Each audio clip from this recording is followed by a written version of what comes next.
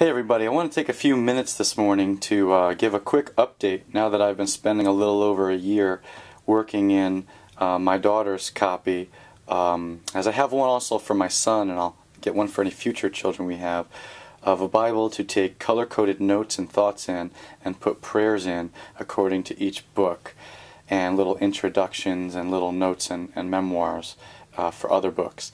So as I was about to start 1 Corinthians today, and I wrote my little intro and started to take notes there, I thought that I would do a little quick review and let you know how my process goes.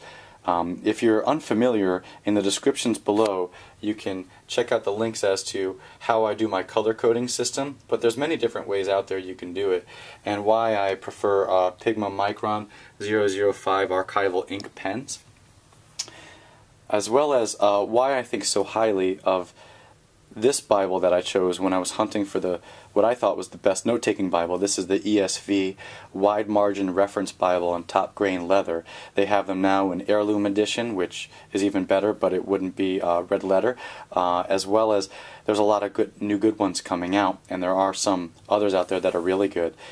The only reason I go with a double column here is because it has great inside margins. Otherwise, I believe note-taking Bible should be single column and where you have it there. If you're interested in one, and this one's a little bit pricey for you, what you may want to look into is, as of right now, it is June 2016. By the end of July 2016, there's going to be a Bible coming out from Crossway, which is going to be a 9-point font as opposed to what's been out there as a 7.5-point font. And that's the readability of a 9-point font, although it's probably showing up blurry. I think it's a good font size of a single column journaling Bible. So it's going to be a little taller than the ones that have existed in the past, but still have that same 2-inch width for a single column and have that cream colored paper. And you can get them in hardcover too, so you can take notes when you sit in the pews under your pastor as well.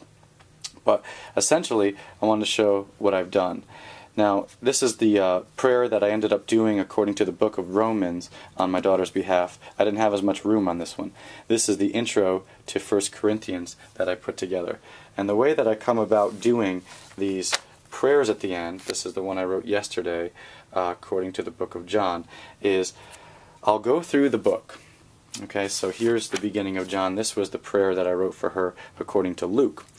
I'll give a little intro, and then I'm going through and I have my own system. I have double stars mean something, triple stars, exclamation points mean something. In some cases, I circle around it, and that kind of draws my attention to it. So I spend a lot of time on a chapter. I probably spend, to go methodically and to go carefully and take a lot of detailed color-coded notes, underlining and then connecting the thought to the color, and underlining or circling and connecting to the color. I probably spend about an hour and 15 minutes, maybe an hour and a half on each chapter. So this is something that's going to take many, many years, but it's a blessing to my soul to really absorb the truth like this, and to continually do it, to do a copy for her, and then to do a copy for my son, and then if maybe do another copy down the road, may become a 20-30 year project. I will get to know this Bible very well, where these parts are and what my thoughts were, and how some areas were really heavy with red and some areas were really heavy with blue. And just remembering where things jump out and pop out. But essentially what I do to design the prayer is, once I've finished the book, I go back through and I look for all the things that I gave like a triple star to, or I look for things that I had circled, and then I just grab a scratch piece of paper that I'm going to end up throwing away, and I did throw this one away, that's why it's crumpled up, and I jot down all the things that are major about this book that I would want my daughter to know. And the prayer at the end ends up becoming a summary of the whole book. And so there's going to be 66 prayers in this book that are going to be as detailed as they can be. So I know I have this much space for the book of John to write a prayer. I came up with this many notes according to the whole book of John, the things that really stood out the most. And then I etched them out, and then I wrote very small and very carefully, trying to stay within a nice line format, the whole prayer. And what I do the next day is then once I finish writing it, I actually pray the prayer out loud, asking the Lord to take it seriously for her behalf. Then I just begin another book and start the whole process all over. It's been a real blessing to my soul. If you have multiple kids, I would suggest that you do the New Testament for each kid first.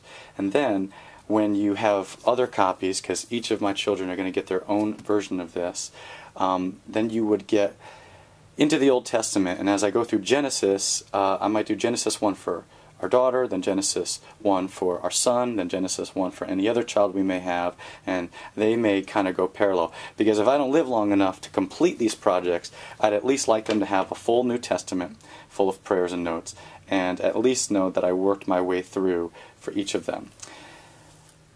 Finally, I might suggest that you might want to get an heirloom edition, because this is the top grain leather. An heirloom edition, which is goatskin, which is super, super nice and super fancy, and that you might want to privately work on as well for your spouse. And if I have time in my life, I may do that down the road. But you'll be working in the same format Bible for the rest of your life. You'll have spent some money on it, but it will have been worth it. It will have been a blessing.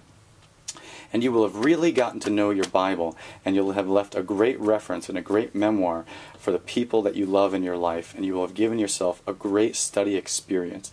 Grab yourself a good study Bible, grab yourself some good commentaries, grab yourself a Greek and Hebrew dictionary, and really plunge into God's Word, and really make it memorable for the people that you love and care about. And one last thing, and this is totally up to you, I'd keep it a secret. My daughter and our son and any other children and my wife will never know that I'm going to work on this. It may be something that they get after I pass. It may be something that they get when they graduate high school or they get married. But that's the goal, is to let the loved ones in your life know how much you love the Lord and how much you want to show them that you love them and you want them to know the Lord as He has revealed Himself. Enjoy this process. It's a blessing. It's a blessing to my soul. It'll be a blessing to theirs, I pray.